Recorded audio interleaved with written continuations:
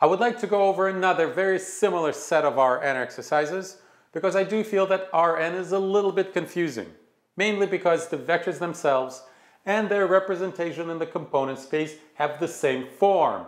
They're both sets of numbers, so it takes a little bit extra care to keep the two straight. So I'd like to go over a few more examples to show you how to do that.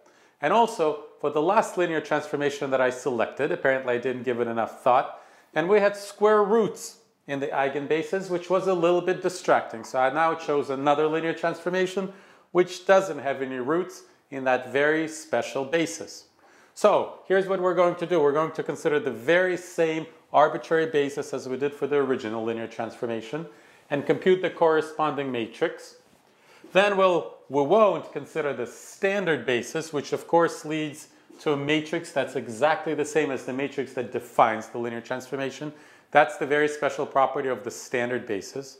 And finally, we consider this basis, which looks random at first, but then we'll realize that these are actually the eigenvectors of this linear transformation, which will lead, once again, to a diagonal matrix. This, of course, is a very general rule that an eigenbasis leads to a diagonal matrix with the eigenvalues on the diagonal.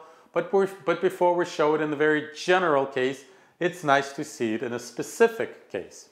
All right, so let's go and do it. So now I'm realizing I didn't leave myself much working space, so I'll use it here. So the strategy, as always, is to apply this one linear transformation to each of the basis elements.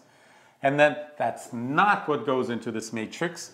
It's the coefficients of these resulting vectors with respect to the same basis that appear in the columns of that matrix. So applying this linear transformation to the first basis element, 1, 1, 1, we get minus 4, 0, 4. So minus 4, 0, 4. So we must have 4 of this element. That's our only chance to get a 4 in the last entry. So to get 0, now I need to have minus 4 here. So far we have 4, minus 8, minus 4. And we need to end up with minus 4. So 0. So 4, minus 4, 0. And I totally messed up. No, I did it all right. All right. 4, negative 4, 0. 4, negative 4, 0. That's column number 1. Now column number 2. Apply the same linear transformation to this vector. And of course we get minus 8 plus 3. Minus 5. 2. And minus 14 plus 5, 9. Nope, minus 14 plus 5, negative 9. Okay, since the numbers are awkward, let's do it one more time. Minus 8 plus 3, minus 5. 2 plus 0, 2. Minus 14 plus 5, I'm looking here. Minus 14 plus 5, minus 9. So we need minus 9 of this one. So we now have minus 9 here. And we need to get all the way up to 2. So 11 of this. Okay, and now in the first entry we have minus 9 plus 22. 13. And we need to get to minus 5, so negative 18. I'm not going to double check this. I hope it's right. Negative 9, 11, negative 18. All right. Let's just hope that's right. And finally, for the last column, well, that shouldn't be too hard. We need to apply the same linear transformation to the third element of the basis. And of course, we just get the first column of this. So negative 4, 1, and 7. Now we need to decompose this, the result of applying this transformation to the third basis element, in terms of this basis. So once again, we need 7 here.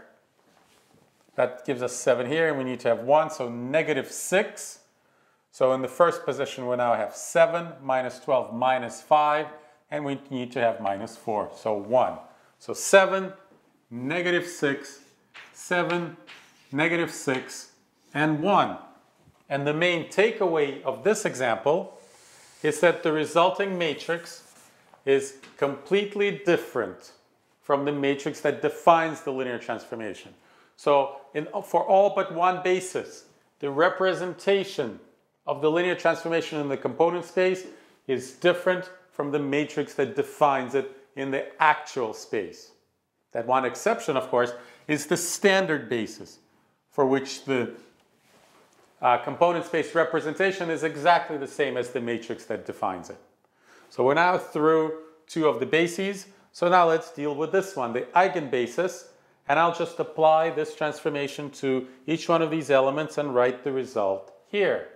So applying this same transformation to 1, 0, 1, we find minus 1, 0, minus 1. Minus 1, 0, minus 1. And lo and behold, does it fit? Let me just make sure. Yes, it does. That the result is a straight multiple of the input vector. So even though this would not typically be a very easy basis to eyeball decomposition with respect to for an arbitrary vector, but with this one, it couldn't be simpler because it's a straight multiple of this one. So our coefficients would be minus 1, 0, 0. And why is this so nice? Well, that's because this happens to be an eigenvector of this transformation. And because it is an eigenvector, the result is the eigenvalue times the input vector. And of course, that also makes this decomposition very simple. It's just minus 1 of this one, 0, and 0. So minus 1, 0, 0. Now let's deal with the second vector in the basis, which is also an eigenvector. So it's column 2 minus column 3. 0, 1, minus 1. 0, 1, minus 1. That's the output.